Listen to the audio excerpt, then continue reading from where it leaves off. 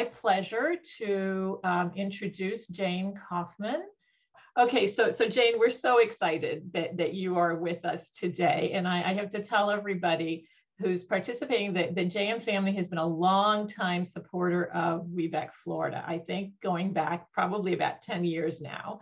And over the years, we've done matchmakers with JM family. We've done events right there at your corporate headquarters. And JM Family is one of those companies that walks the talk, right? They don't just say they support supplier diversity, they actually do promote supplier diversity and have many opportunities for women-owned businesses to provide products and services.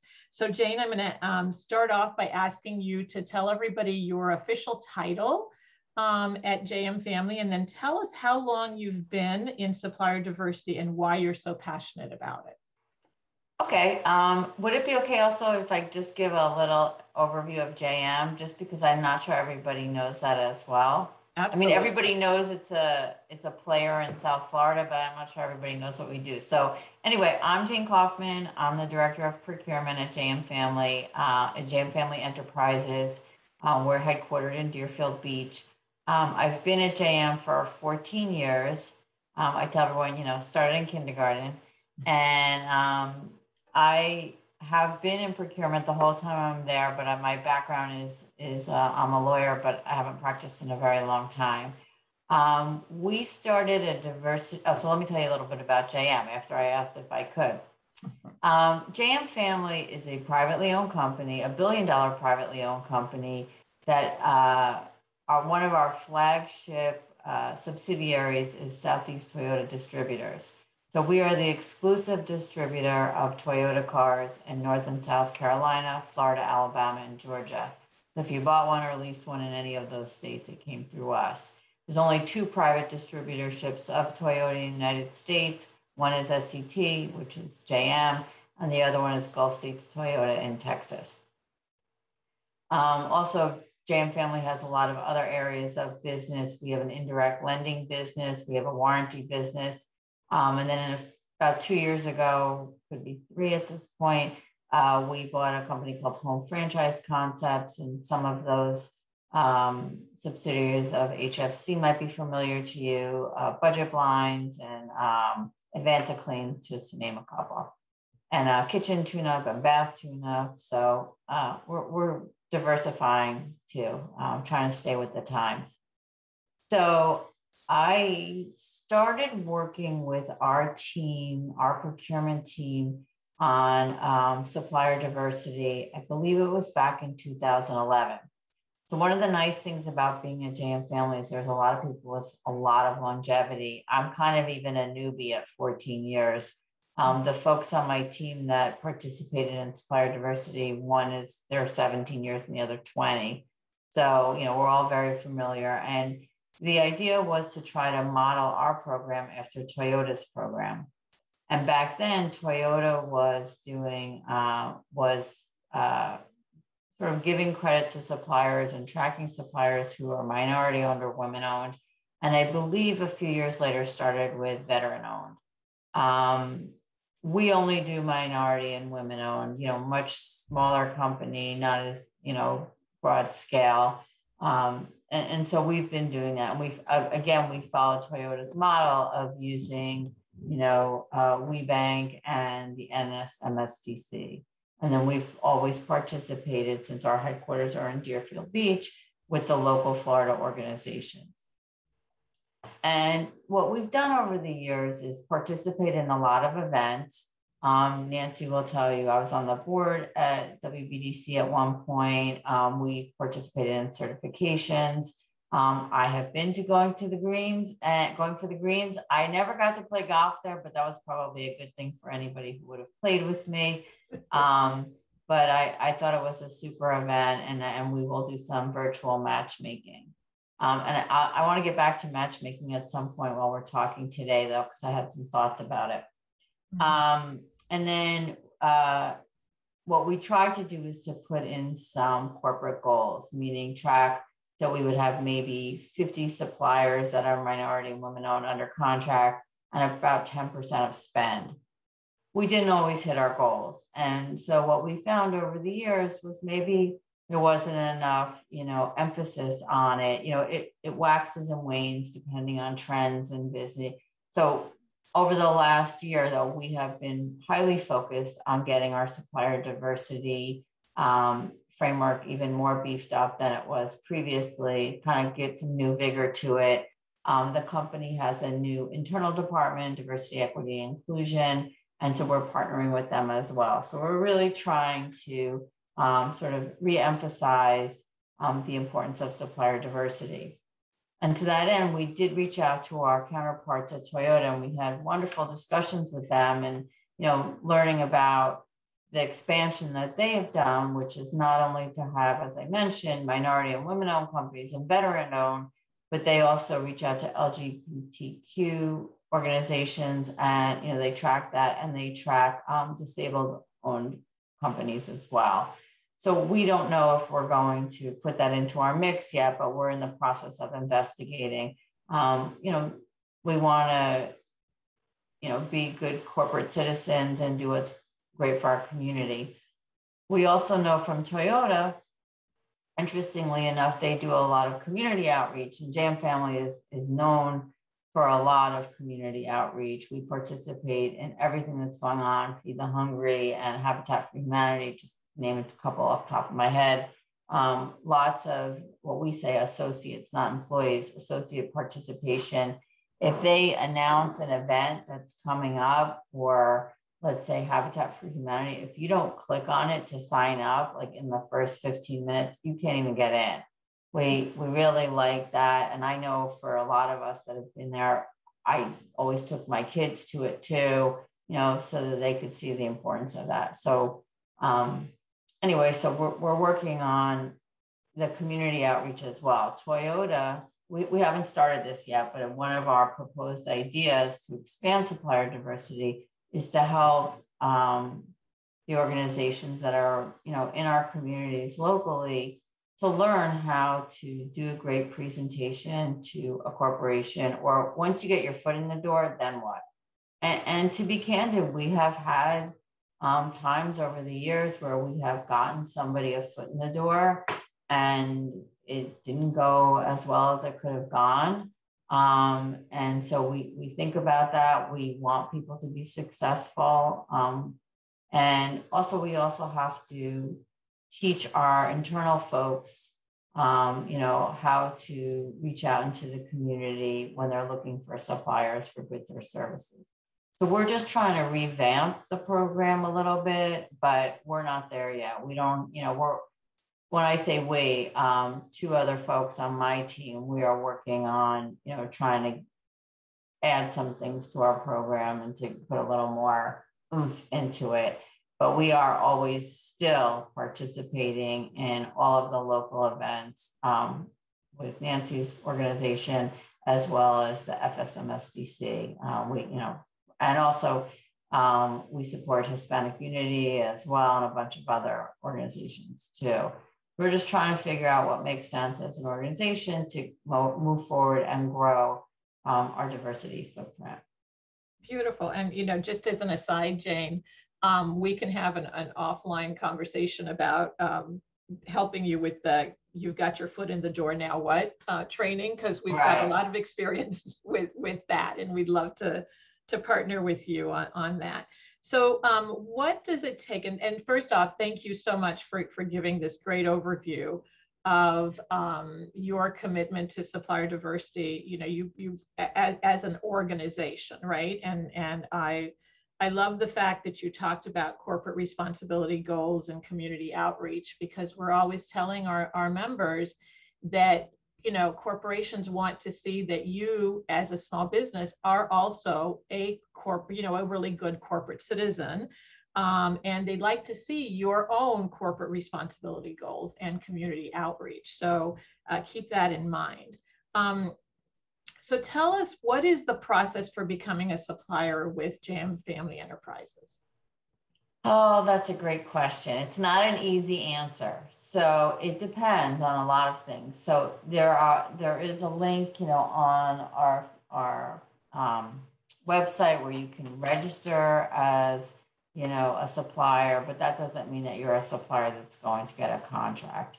I mean, I think what I do is I try to go to the events, and then let's say, for example, someone has some sort of services, some niche services that they provide. Well, often what I do is if I get that information, I forward it on to the internal business customer and say, hey, just want to let you know, I just got this information. I don't know if you have a need. And usually what they do is they'll say to me, I don't at this time, but I'll hold on to it. Or they say, what do I do next? Those kinds of things. And I try very hard not to have it sort of bottlenecked in procurement. It just, most of the internal customers at JM are pretty business savvy and they know what they're looking for. But we just try to always say to them, hey, have you considered this or you considered that? And like, for example, I got an email recently from someone who was a minority-owned company, the principal, and it was for something to do with government relations. And we have a government relations department. As you can imagine, being in the car business, you always want to lobby on behalf of car dealerships and so forth. And I spoke with someone in that group, I forwarded the information on, and they just don't have any at this time. So it's not always, hey, can I make a connection? And then it's a quick one and done. I think it's about building a relationship or finding somebody in the organization that does what your organization does or needs, and trying to see if you can, send them some materials, a white paper, let them know a little bit about you. We typically get a lot of big players. So for things that are smaller players, we just like to know. And like I said, my team does a good job of, I'd say, sort of working through the network at JM, which can be hard when you're on the outside. That's why I tell people, if you want to reach out to me, I'm happy to, send the things where they are. I feel that when somebody from procurement sends a suggestion, an internal, peer-to-peer or colleague-to-colleague sends a suggestion, it may get a second look.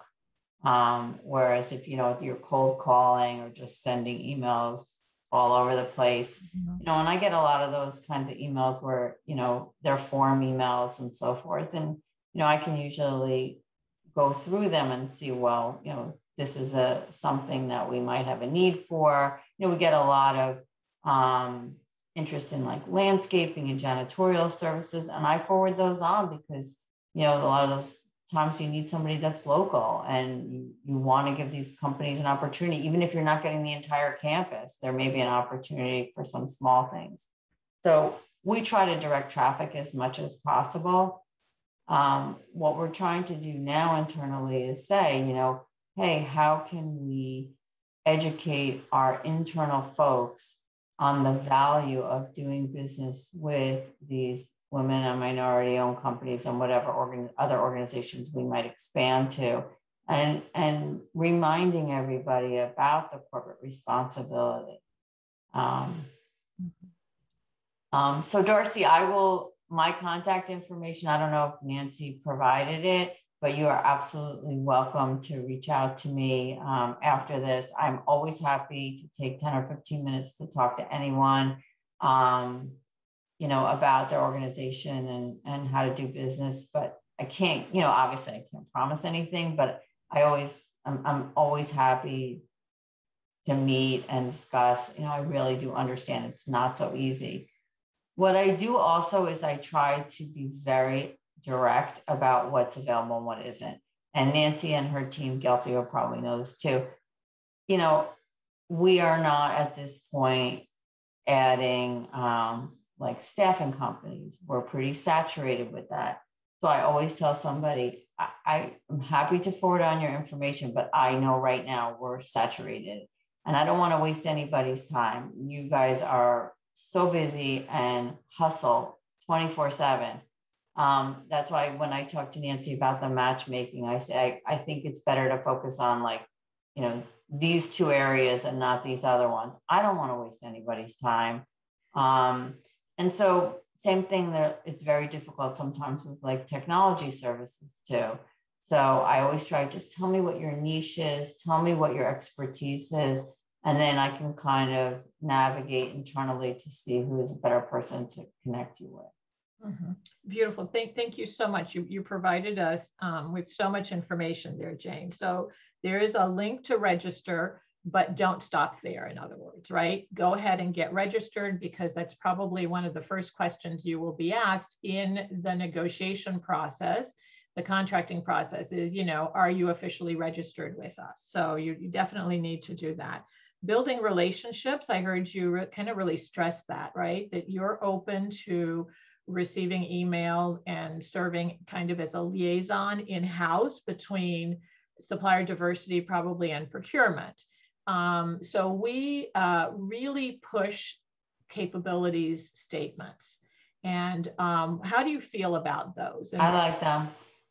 To me, you need to send something to somebody. If you're sending an email, let's say, to someone who you think might have interest, we're also inundated with data and emails and texts and social media and everything. If you know what a company does in short order, then that helps you so much. And usually I say, do you have a white paper, capability statement, an overview, some collateral material that I can say, I forward on and say, hey, I touched base with this company. Here's their whatever, let's say capability statement, if you have a need. And often what I usually say, if you have a need, feel free to reach out to them directly.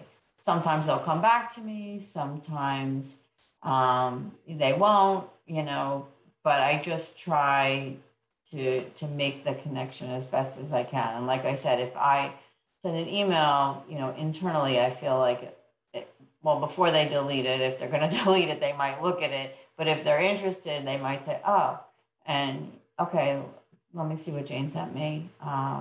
Because, if they know my role. Right. And then you mentioned white papers too. And there's this big fallacy out there that a white paper has to be like a thesis, right? And that, let me just say, no, your white paper can be a couple of pages long. It's just describing your process or your expertise in a way that sets you apart from possible competition, right? So if you have a product or a service that's a bit more technical, you might want to say, this is the process for how we do it. And there's a really great example of a type of a white paper from one of our members, Terry Lehman. If you go to her website, and I'm going to ask one of our team to put her website, True Green Enterprises, in the chat for you, you can scroll down to the bottom of her page, and she did an animated white paper because her product is treeless paper products, right? So she did a short video that explains the process from the materials she uses to how she manufactures, and then the whole process beyond. So think creatively in that sense, and don't think that you have to write a 10 or a 15 or even a 20-page document to send. It won't be read, right? That's why a capability statement is so important. It's one page. It tells a lot about you, and then you could add maybe a 2-page what is the word? White paper. Yeah, you can add that if you have that kind of business, right?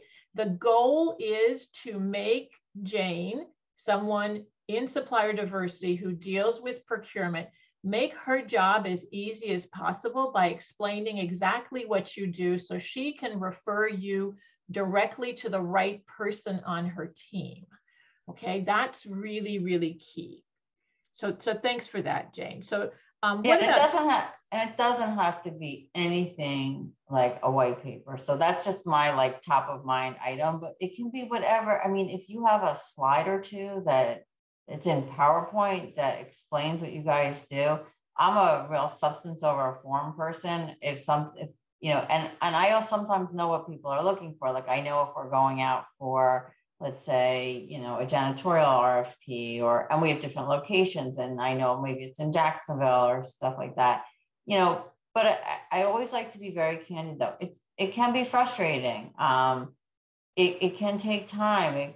It can be like, we have these conversations, and even after, I think I spoke with you guys in maybe it was October, and after, I think it was your anniversary video, anniversary Zoom, which was super fun. But I had a few folks reach out to me, and we spent some time talking, and I couldn't tell you if either any of those folks actually got business from it. And I know that's the frustrating part. We can't always convert, but I will always try my hardest to be as direct with you as I can about what's going on, and try to, you know, forward on whatever materials I have to who I think is, you know, the right internal person, which sometimes that's half the battle, is finding out who would be the person that you need to connect with. So, you know, I do understand that, you know, it can be tough. Beautiful. Thank you for that. Thank you. So let's shift gears a minute and talk about certification. Why do you think certification is important, and which certifications do you recognize?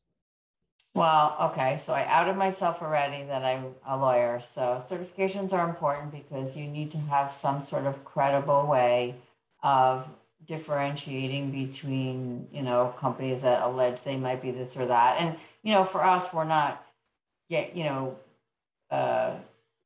it's not as if our executives are giving us like credit. So it's not like, oh gosh, there's some sort of, you know, fraud or anything. It's just that you need to have something reliable that you can say, hey, this is, you know, this company is invested to prove and to certify that they are either a minority owned or woman owned or whatever it is. And, you know, it's an authenticity process that we think is great. We also model after Toyota, and that was how Toyota started their diversity program, by using the certifications. And also, it's just one less thing that we would have to verify too. So we know there's a sense of reliability, especially because, like I said, for me, I participated in the certification process for the WBDC, and I have folks on my team who did it for the FSMSDC when it was the SFMSDC. So, you know, we certainly understand what goes into that. And it, you know, that's not for the faint of heart. That's a lot of, you know, work and gathering of documents, and even on, you know, on the renewals as well. So right now, though, to answer the second part of your question, Nancy, right now, we've just been tracking minority and women-owned companies. Like I said, we're sort of at a point where a colleague of mine and I are trying to see, you know, do we want to expand that, you know, within JM? Do we want to, you know, expand our program in a different way? What are we doing? And I don't have answers for that just now, but it's something that we're working on this year to say, hey, you know, we'll want to give it some vigor. Yeah, and many of our corporate partners, Jane, tell us that they like to see that you have more than one certification, right? So if you are a woman and Hispanic, or a woman and African American, you should, we encourage you to get certified as a woman-owned company, as well as a minority-owned company. And that's really important, because as the supplier diversity professionals are looking and reporting year-end numbers and the like, they can report you in two categories and say, we're really making an impact in these different categories. So we encourage you, if you can apply for more than one certificate, to do that. The really great news, ladies, is the WeBank certificate is kind of the gold standard. So if you had the information to put into the WeBank certificate, all of the supporting documents, et cetera, you know, keep those in a binder and apply for other certifications, and you'll have all of the materials you already need. Okay. So another question for you, Jane, what's the best way to get noticed by your team? You kind of alluded to it, but you know, tell us more about how can I and my small business really get noticed by you? I may have to answer that in the negative or how not to work. Always maybe good easier. I know personally, I don't like when people like send a calendar invite, and you do get that sometime, I'm just putting 10 minutes on your calendar. Well, yeah, that doesn't really work so well. I think, an introductory email, but I think also putting in the subject line, maybe a WBDC company or, woman-owned company, something that I know that would catch my eye. And I have to say, I feel like as a representative of JM, I feel like it's my obligation to try and like really scan all the emails that come in that don't get, stuff gets filtered out in spam. We have pretty, significant filters, but I mean, most legitimate things come through. But I mean, I do try to at least scan everything. And, some things I get a lot of, these form emails that are like, trust you're well, and half the time it doesn't have my name in it. And then I can always tell when somebody got me from LinkedIn, because I don't use my maiden name at work, and I do use my maiden name in LinkedIn. So I can always kind of tell if it's just a blast. I mean, I don't think it has to be overly personal, but I mean, if you're sending it to me, just something in the subject line that might catch my eye, or even if you reference that, saw you on this call or whatever. But just in general, to answer your question more generally, I think just, concise, very clear about what it is that you're providing, and that, you're looking to learn more about the organization, or if there are opportunities. I think just the direct, straight way is the better way. I think people try to be very gimmicky, and I don't think that goes over that well. Mm-hmm. Well, thank you for that. So of course, these are all just my opinions, but I've been doing this a long time, and I do try really hard to be as responsive as possible. So you kind of, if I see a lot of like really, I'll tell you another. Here we go again with the nose. Sometimes you get an email from somebody and they show like the 4 other emails that they sent you in the last like 2 weeks. And so, okay, so now I'm scolded, but okay, I'm sorry that I was like on a big project. I don't delete the emails, or I'm sorry that I was out of town, or, maybe it just was something that looked like it was spam or generic, but, give people a chance to respond. But again, if I'm always happy, you can always call me and say, I got, your number from Nancy or Gelsey or whoever. I try to take it. Mm-hmm. Just some of those things, when you get it and you're like, okay, I'm sorry, mea culpa, I was out of the office or something. Yeah, it's interesting that you use the word scolding, right? Because we do a lot of training on relationship building with our corporate partners, and right. Relationship building in general. And I'm taking this negotiation class, and one of the things that they're emphasizing is you want to make the other party in a negotiation, you want to make them feel valued and respected. And so, if you're sending me an email that has a chain of, the past 3 emails that you sent me that was that were unanswered, I would really feel like you're saying you're rude. How could you not respond to me? I would feel scolded. So right. Immediately the balance of power shifts, right? And I may feel like now I have to justify to you why I didn't respond to you. And that puts me in a position of, I'm not interested in doing that. And I'm going to most likely, of the majority of people, Jane probably won't do this, but the majority of people will just put you on the bad girl list and say, block the emails from this person. I don't want to feel or to start a relationship in that manner.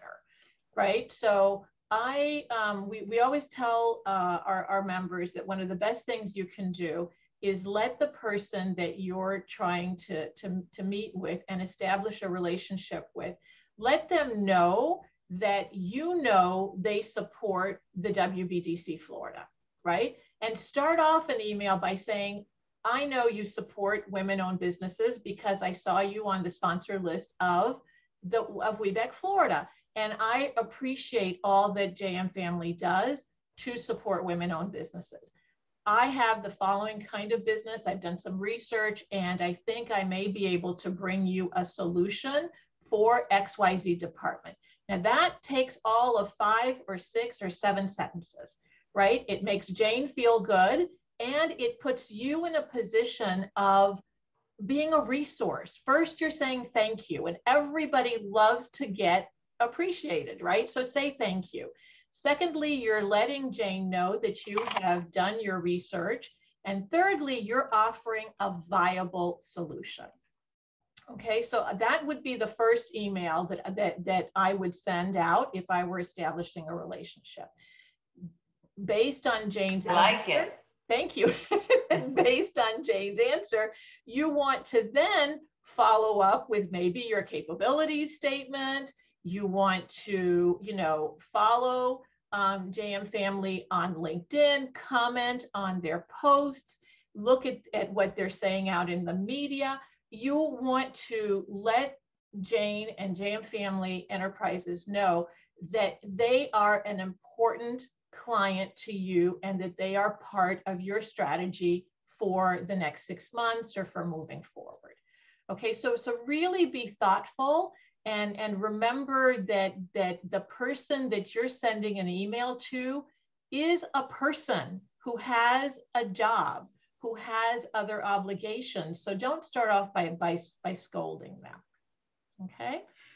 So Jane, my next question for you, and you kind of touched on this a bit earlier, is about opportunities, right? So we know that there are no staffing opportunities right now, but is there anything that you can kind of highlight for us, like say in the next 6 months and then maybe a bit beyond?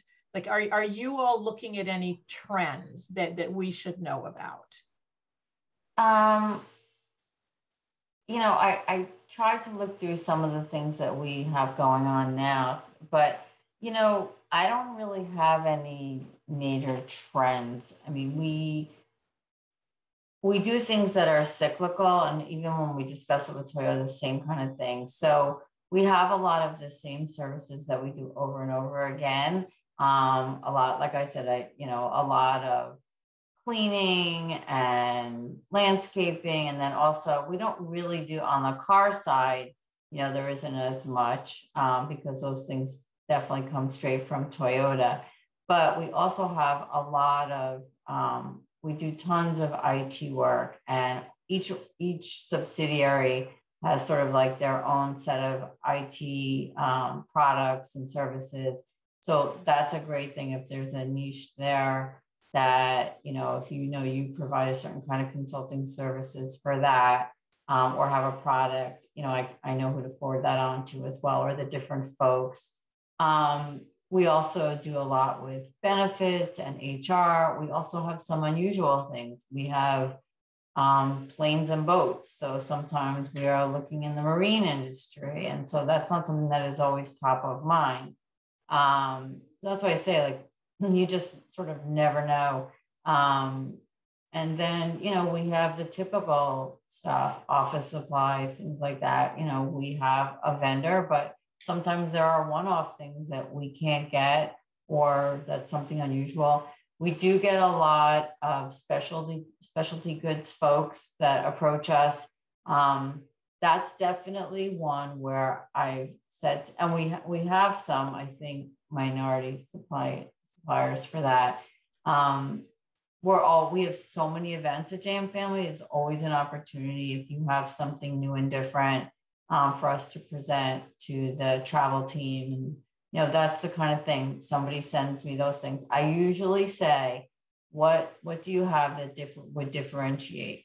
You can't, if you're sending us pads and pens with logos on it, I just know that I'm not going to get a receptive person when I forward it on. But if you have something that's interesting and different, or you have a creative team, or you can get a brand that, is hard to get. I mean, those are the kinds of things that I look forward to pass on.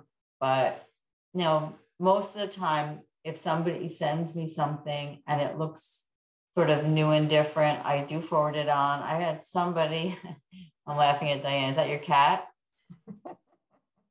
I have 2 cats and a puppy. And so the fact that nobody has made any noise during this whole call is a miracle. Of course, when I get on my next call, which is like to present to my boss, is going to be barking and meowing and jumping on the keyboard. What was I saying?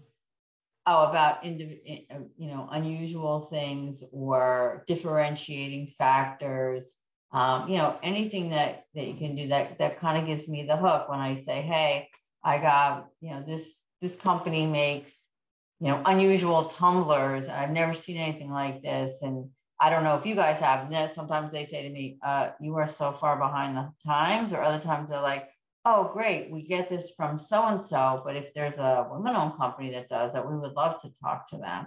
I mean, they certainly, take it into account. Anything like that. And I will tell you, there was, I can't think of her name off the top of my head, which is terrible. One of the folks that I spoke with after this anniversary call that I was on with Nancy and her team in October, on the communication side, we've spoken a couple of times. We had a great conversation. I forwarded her information on. I don't think anything has materialized yet, but you just never know when something's going to hit. And so I try to establish a relationship with whoever reaches out to me, even if it's small, but I can always find 5 or 10 minutes to take a call. Maybe not at that moment, but I can always schedule 5 or 10 minutes. You guys do such unbelievable things. And to be a woman entrepreneur is phenomenal. And, Jane is definitely interested in learning about what you offer to the community. So beautiful. Thank you. And then my final question, and maybe we'll have time to take some questions from. Yeah, I have a 2:00, so sorry. Oh, okay. All right. But, but you have, and I'll put my number in too. I put my email, but I'll put my number, my direct line in too. Thank you. Thank you. So can you give us an example of a successful supplier? Did they pivot? How did they keep in contact with you? Successful meaning like got under contract, successful. Mm-hmm. So we've had a few interesting things that have happened over the years. Sometimes we have vendors that we already have under contract and do not understand that, it's a good thing for them to get certified. So we have helped some companies get shepherded through the certification process where we know that they're a minority-owned or woman-owned company. In fact, one company years ago, it was a husband-wife couple, and the husband had like 51 or 52%, and he passed away. And then she took over, and we're like, you need to get certified. And we helped her get certified. So we've had situations where, for consulting companies where we've, used them over and over again, sometimes as advertising. Some of those are more, I think, on the minority side. I don't know of any off the top of my head. I mean, I could look at our list. We track it, so I know. But I couldn't tell you off the top of my head which ones. But I think I already probably emphasized this a lot. Like some of the things that are like, staffing companies and so forth, those are typically good ones. But right now we're just so, saturated with that. So those are usually like quick wins, but you just never know what's going to be the right thing. But we've also had like success with like duct cleaning. We had someone come in who was a minority supplier. There was one, it was a logistics company. We ship cars from Jacksonville and Commerce, Georgia. So that was one that was successful. We had an air conditioning company that was a minority-owned company. So, and usually those are big ones. Good. And so we're not going to probably have time for questions from the audience, but let me ask you another question related, because you said, big contracts, right? Does JM Family promote second tier opportunities? Do you connect your primes with smaller companies for subcontractors? We don't. We don't. I mean, if we knew of something, we would, but we don't have, I know Toyota does like level 2, tier 2. We don't do that yet.